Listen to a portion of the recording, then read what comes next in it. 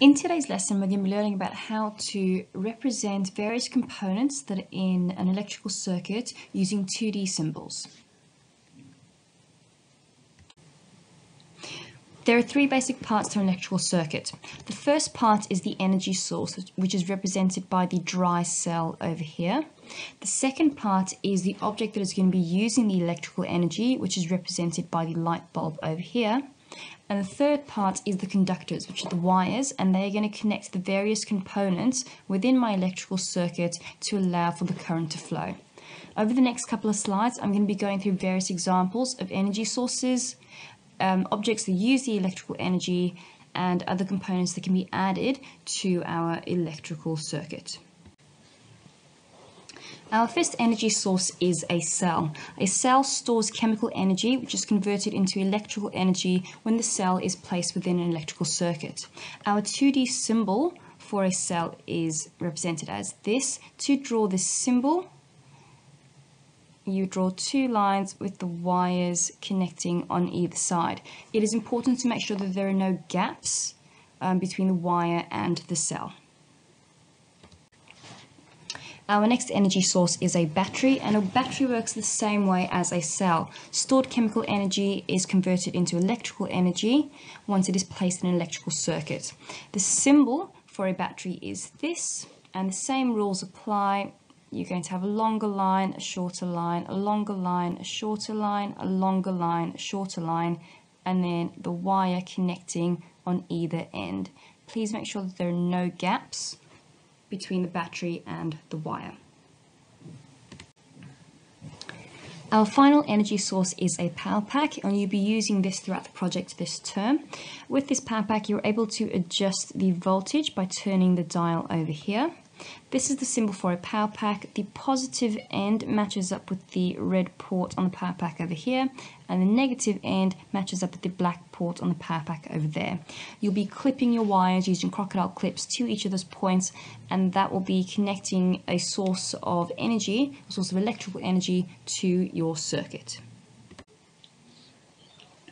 We are now going to look at the components that will be using electrical energy within your circuit. Our first example is a light bulb. There are three symbols that can be used to represent a light bulb within our electrical circuit. The first symbol is, you would draw a circle with a loop on the inside. Our second symbol, you draw a circle with a cross in the middle and then the wire on either side. Try to make sure that there's no gaps. And our final symbol, a circle with an arch flowing through. And again, try to make sure that there aren't any gaps. Once the light bulb is turned on, electrical energy flowing into the light bulb will be transformed into light energy and heat energy.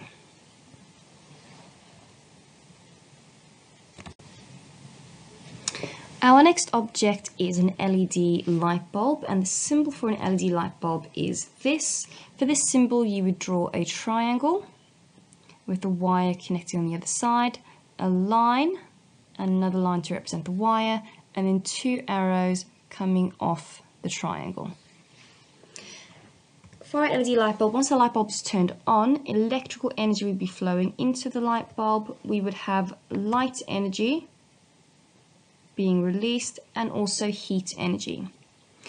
LEDs are said to be much more efficient than a filament light bulb because more energy is being transformed into light energy and less is being wasted as heat energy.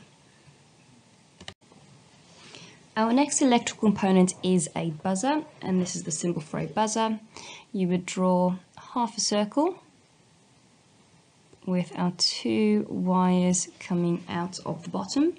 When an electrical buzzer is being used, electrical energy is flowing into the buzzer and being transformed into sound energy and some of it into heat energy.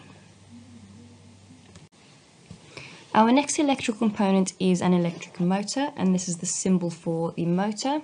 To draw this symbol, you would draw a circle with an M in the center and your two wires connecting on either side.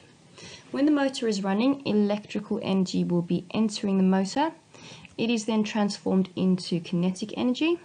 Some of it will be transformed into heat energy, and some of it will be transformed into sound energy. Both of these examples would be wasted energy. Our final component is a speaker, and this is the symbol for a speaker.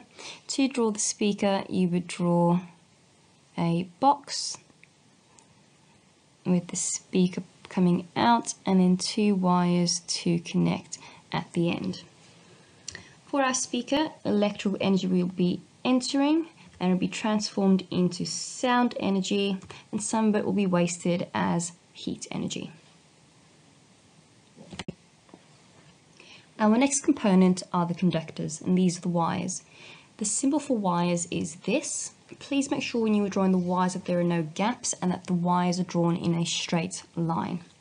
The wires are there to connect various components within your circuit together, and this allows the current to flow.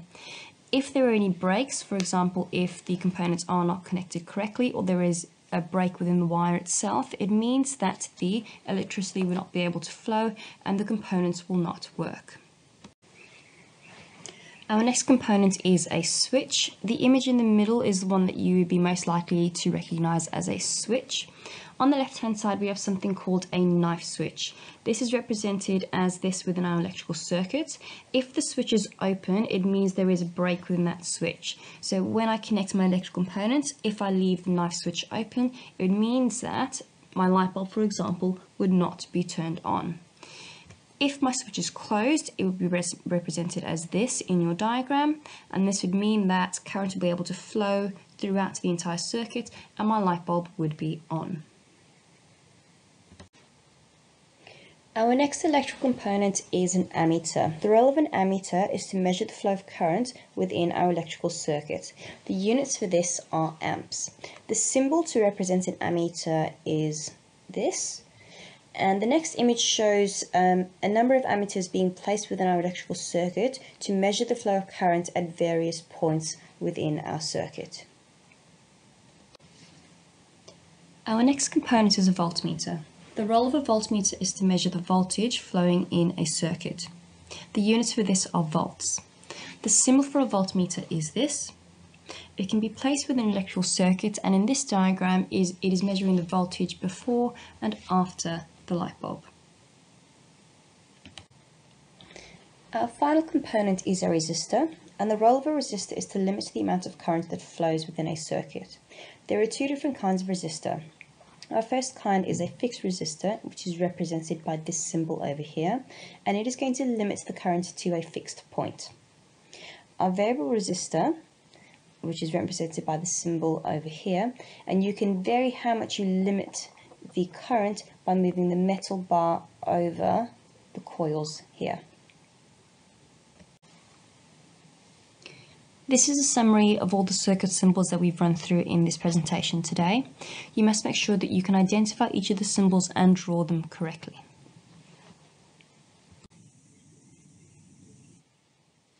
Now let's see what you've learned. I want you to pause the video, draw the symbols on the left hand side, and then match them up with the labels on the right hand side. Pause the video now.